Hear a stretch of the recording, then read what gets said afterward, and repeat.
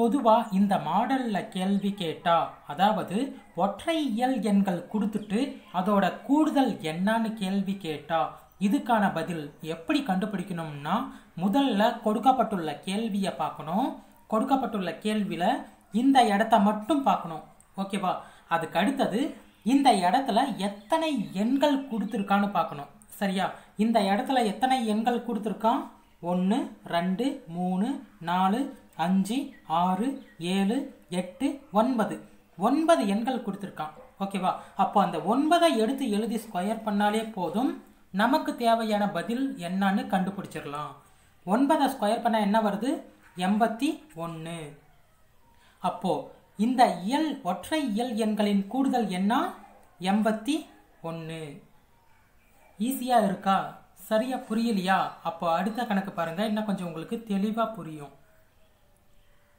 அடுத்த கணக்கு பாருங்க, இதுவும் அதே மாடல் கணக்கு தான். இதுக்கும் நாம அதே மாதிரி தான் பதில் கண்டுபிடிக்க போறோம். முதல்ல கொடுக்கப்பட்டுள்ள கேள்வியை பார்க்குறோம். கொடுக்கப்பட்டுள்ள கேள்வியில இந்த இடத்த மட்டும் பார்க்குறோம். ஓகேவா? அதுக்கு அடுத்தது இந்த இடத்துல எத்தனை எண்கள் இருக்குன்னு பார்க்குறோம். சரியா? இந்த இடத்துல எத்தனை எண்கள் இருக்கு? 1 2 3 4 5 6 7 8 8 எண்கள் இருக்கு. அப்போ அந்த 8 எடுத்து எழுதி ஸ்கொயர் பண்ணாலே போதும், நமக்கு தேவையான பதில். 8 ஸ்கொயர் பண்ண என்ன வருது? 64. அப்போ இந்த எண்களின் கூடுதல் என்ன? 64. நான் சொல்லி கொடுத்த அந்த ட்ரிக்ஸை பயன்படுத்தி இதுக்கான பதில் என்ன வரும்னு எனக்கு கமெண்ட்ல சொல்லுங்க.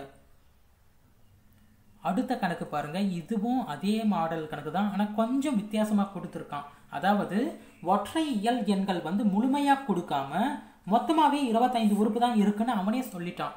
ஓகேவா? அப்போ இந்த எண்களை நாம எண்ண வேண்டிய அவசியமே இல்லை. கேள்வியிலே அவன் மொத்தமாவே 25 உறுப்பு தான் இருக்குன்னு சொல்லிட்டான். ஓகேவா? அதனால இந்த 25 எடுத்து ஸ்கொயர் பண்ணாலே போதும், நமக்கு தேவையான பதிலை ஈஸியா கண்டுபிடிச்சிடலாம். ஓகேவா? அப்போ 25 ஸ்கொயர் பண்ண என்ன எண் வருது? 625.